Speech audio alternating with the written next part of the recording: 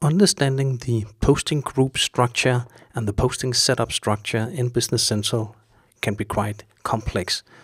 So I've tried to make here a picture of all the setup and how it works. And this is of course very complex, and therefore we've made a lot of videos to explain this. So let's see how it normally works as a flow in Business Central, meaning typically the way the consultants and expert of setting it up will understand it. So what we see will be posting groups for vendors, customers, items, VAT, business posting groups, etc. And those posting groups applies to our master data, vendors, customers, GL accounts, charge items, etc. And when we create documents like sales orders, purchase orders, production orders, etc.,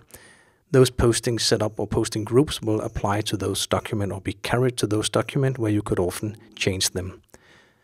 When you post the documents, journal lines will be created, and you could also create journal line manually where you could add posting groups, so you can add them to GL accounts, bank accounts, fixed assets, and you could also apply them in sales and purchase journals where they will come automatically into the journal line, and again you can change them.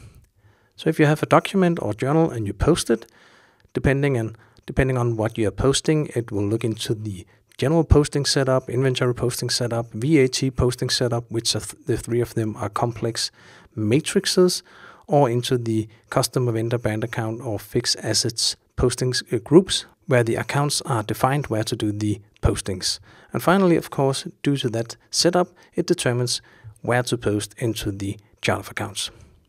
Now, when you need to define all your posting setup, the order will be normally reverse, meaning you should start from the chart of account, asking your management which KPI they want to measure, what is important to them, and thereby how should my chart of accounts be structured, and then work your way backwards, meaning what should my posting setup be if I want to end up with that postings in my chart of accounts, and thereby what should come from my master data, from my vendors, customers, and the goods that I'm actually selling, and thereby also how should my posting groups be defined. So this is an overall view of my posting setup in Business Central.